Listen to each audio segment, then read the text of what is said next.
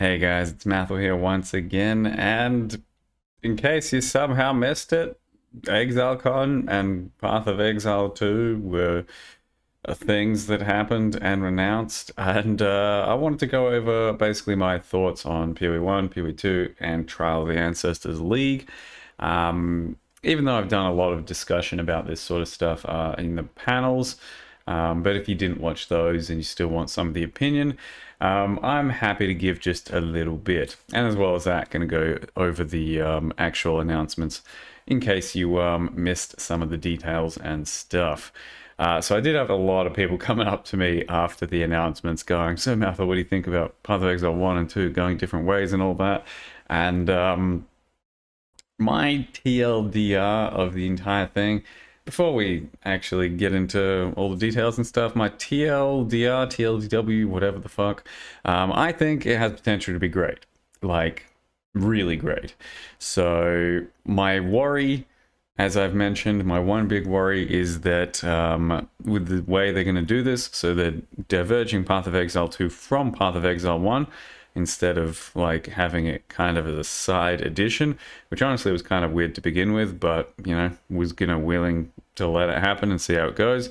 Instead, it's getting like diversions, going to be separate entities to some extent. Your microtransactions still going to carry over either way. Basically, what's going to happen is the leagues are kind of going to stagger. So let's say you play PoE 2 for like 8 weeks and there's 4 weeks of the league left. By that point, PoE 1 might have its own fat new league come out, and then you can jump over to PoE 1 league and play that until the new PoE 2 league, or vice versa, and stay on whatever one you feel like staying on for as long as you feel like staying on it.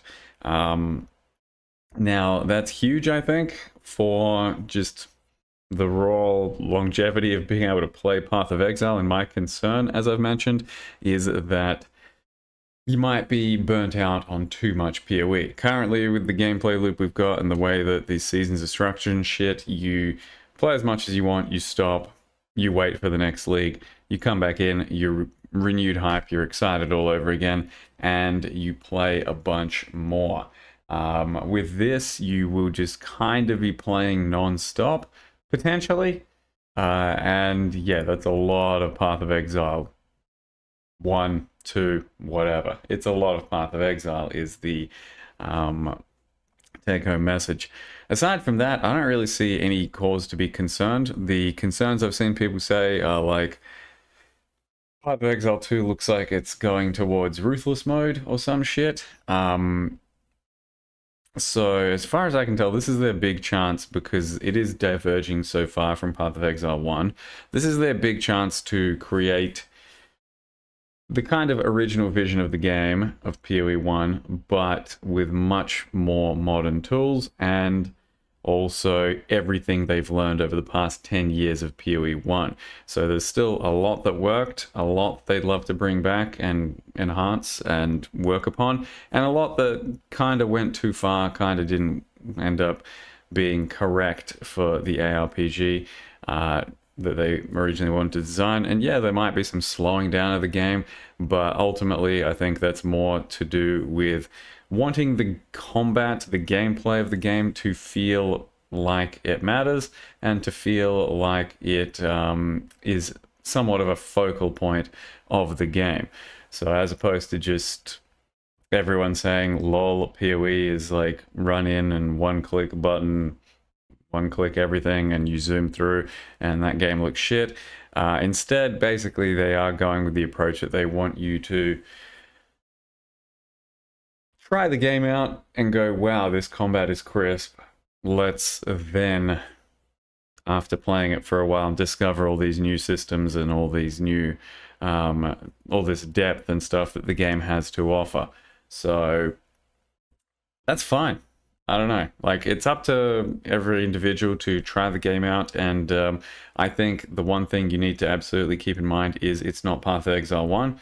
So what you're going to be doing is going through the game with your own new, refreshed perspective on what a Path of Exile can be. Don't be like, oh, everything I remembered in Path of Exile 1, but like worse or some shit. Nah. It's like there's a lot of different things that might feel a bit worse, but then there's going to be things that look and feel a lot better. And they are different ultimately. Like I said, this is their chance to kind of like rebuild the game in a modern setting, and you have to take it for what it is.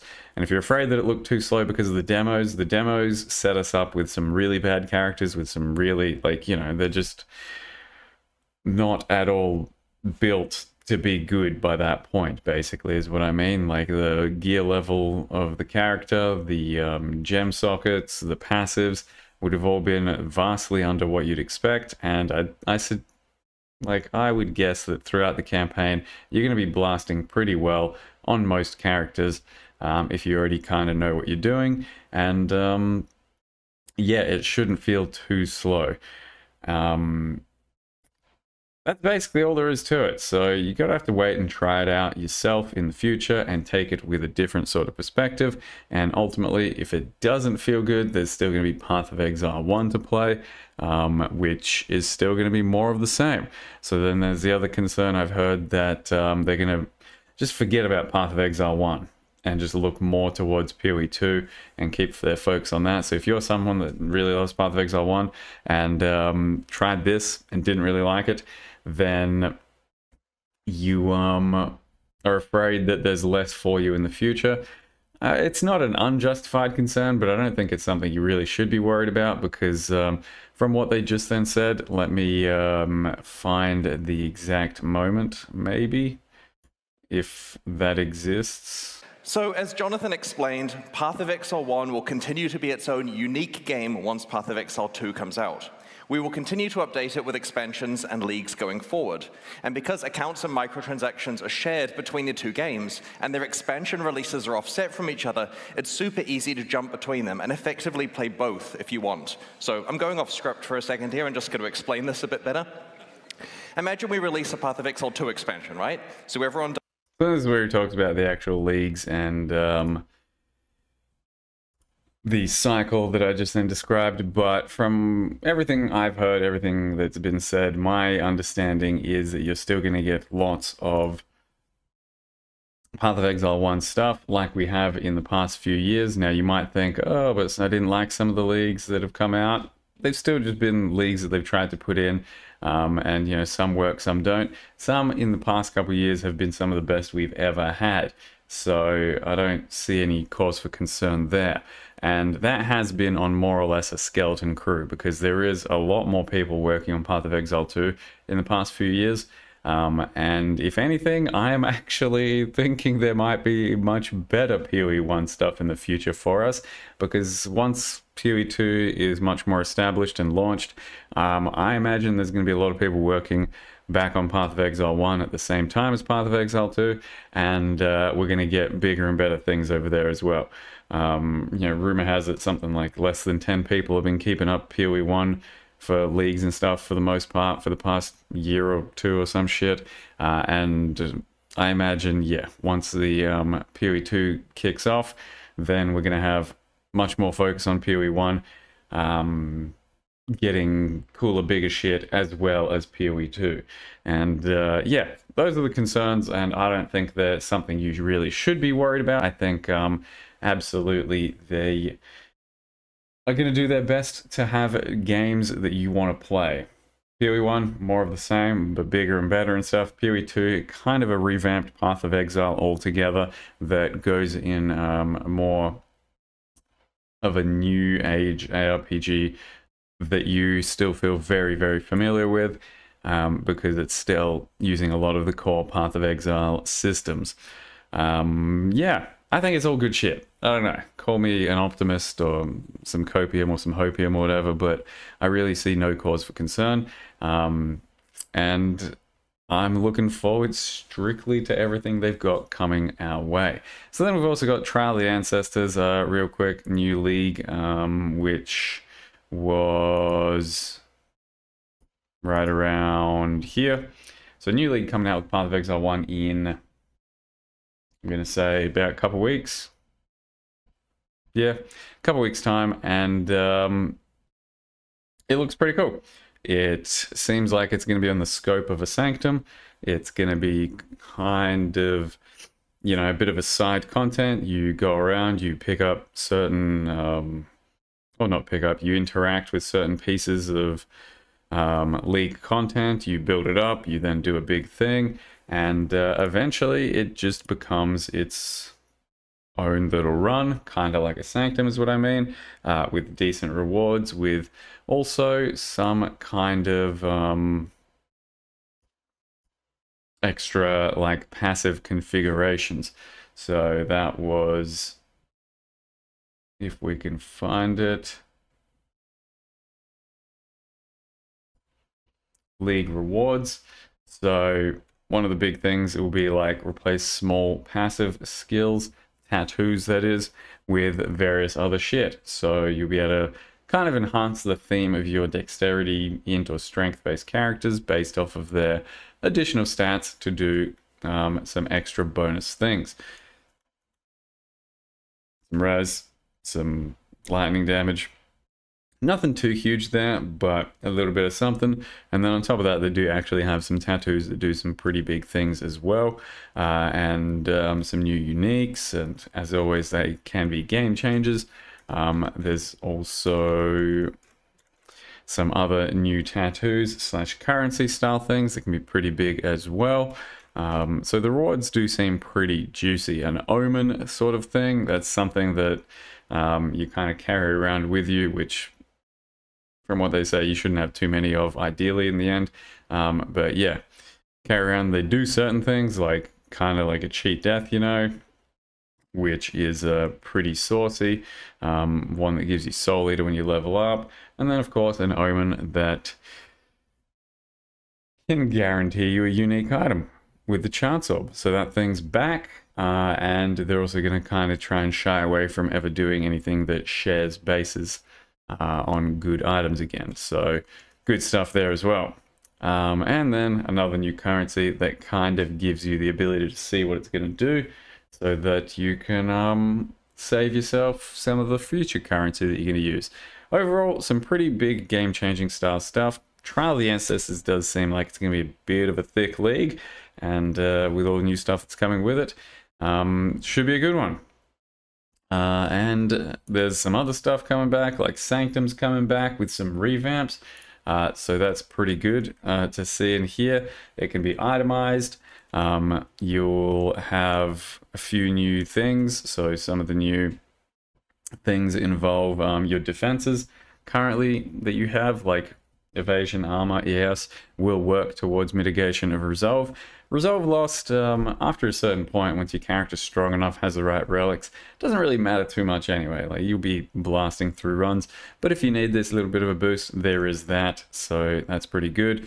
There'll be new boons and afflictions based off of some of this new stuff. So overall, yeah, Sanctum back, and potentially bigger and better than ever. We'll see. No sanctified relics though, which is essentially an extra gear slot, and you know, pretty power creepy, but they were fun. But we'll see what happens in the future still with those. New Atlas passive keystones, so even more expansion to the Atlas passives that will give you a bit more customization with some of the current League mechanics. Some of these look pretty damn nutty. Love me some Expedition, and yep, this one looks really fun.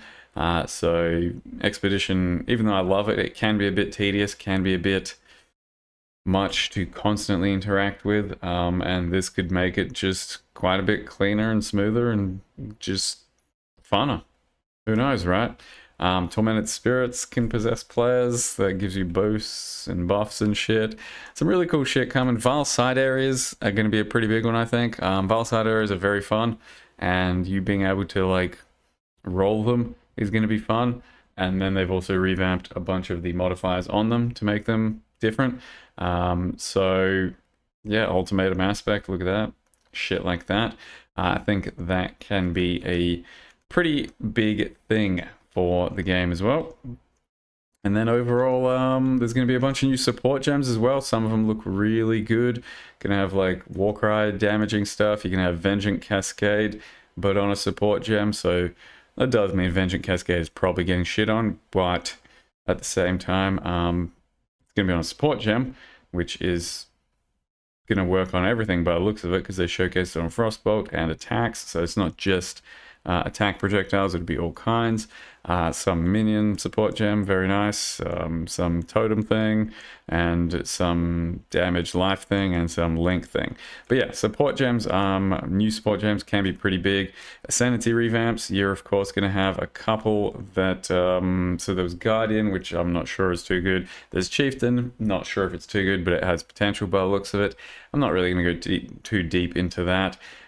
Just know that there's been plenty of times Ascendancy revamps have happened and everyone's gone, oh, it's terrible, and then it turned out to be OP. So, you know, theory craft in your own time, space, and effort if you feel like it, but take everything with a grain of salt until things are happening, metas are figured out, and you can actually have it in your hands to try and play around with. So that's all of that. As far as Path of Exile 2 is concerned, just a bit more details. I just want to go over a bit more of that.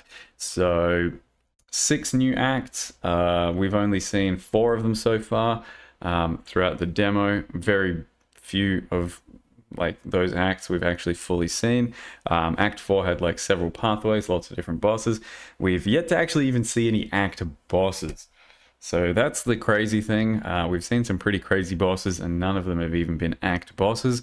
So there's going to be some big stuff coming with that. But either way, 6 new acts. The campaign should be insanely fun to go through. And then on top of that, there's 6 new classes. And that's going to be a lot of fun to delve through, as well as that. 3 ascendancies on each class. So that's pretty crazy as well. Scion is getting removed because they didn't really like how it like interconnected the tree too much. So for any real Scion fanboys or something, I mean, that sucks, but ultimately I don't think that should matter too much. Scion was a bit of a jack of all trades thing, and you shouldn't be too much of a passionate Scion follower when there's so much other stuff happening, especially with the new stuff. Either way, 36 ascendancy classes, so 6 new classes, each with 3 new ascendancies. That's actually just a bit of a mind blow in and of itself. And yeah, just some quick screen grabs that don't really do anything.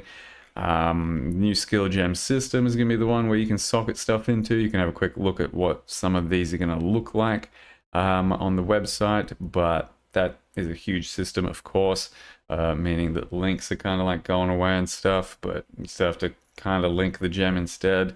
Either way, yeah, really good shit. There's new weapon classes to play around with, so javelins, flails, some other shit I think we haven't seen. Dual specking your passive tree, so you can, based off of your weapon types or some shit, have an extra sort of line of spec and then swap between them, and that's going to be pretty crazy to customize your builds with, so you can kind of go a bit more of a hybrid build on the fly. Huge new unique items and huge new just item art and item types and base types and all that.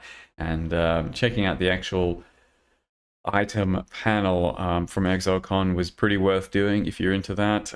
You get to see a lot of really cool art, and yeah, it looks like it's going to be just, you know, next gen style items and feel to their items, so it looks really good. Whole new end game, they say. So once you've completed the acts, you've got end game with maps and stuff as per usual. Whole new maps, I suppose. Whole new bosses that are getting put into those maps. And I mean, hopefully bosses of maps feel kind of like bosses instead of just something you kill quickly and get a bit of loot for. You know what I mean? Bosses in current PoE are very much an afterthought on maps. And yeah, maybe you're into that, but I think it'd be nice to have proper bosses that feel impactful and also feel rewarding for what it is. And then, yep, there's Trial of the Ancestors and stuff, and we can look over that. But for the most part, we basically have lots of just better put together info for your own perusal, if you wish, on the website. Yeah, what else is there to say? Fucking cool shit, right? Basically just want to talk about my opinion on PoE 1 and 2, go over the details, I don't think there's anything to be afraid of. Yeah, I think it looked potentially like it was going to be too slow uh, in just gameplay demos and how people have experienced it, but I don't think that's anything really to be worried about because our characters were so bad and it depended on what you picked. And um, I think once you go into PoE 2, with the knowledge you have, with the gameplay you have, you'll be able to figure it out pretty quick. You'll be able to put together characters that are pretty decent and feel good. The world itself is beautiful. The dodge roll feels pretty fucking good. And it's just something to get adjusted to because, like I said, keep in mind it is very much supposed to be a different game and feel like a different game, not just Path of Exile 1 with a shiny coat of paint on it. Path of Exile 1 is still going to get its own shiny coat of paint, and look forward to that if you care less about the new gen form of PoE 2. Oh boy, okay, so we've still got a long while to wait, I think, about a year till the beta, but the only other thing I can say is I played a little bit of PoE 2 during the convention, but for the most part I was pretty busy with my thoughts on things I had to do for, you know, panels and stuff, just meeting people and making myself available. But once I got home, when I wanted to like wake up, and when I was going to wake up and like start streaming, all I could think about was, man, I wish I could go play some Path of Exile 2 demos and shit right now. I kind of stitched myself up on that one, but I was at the same time pretty busy and pretty happy to be doing all the convention style things.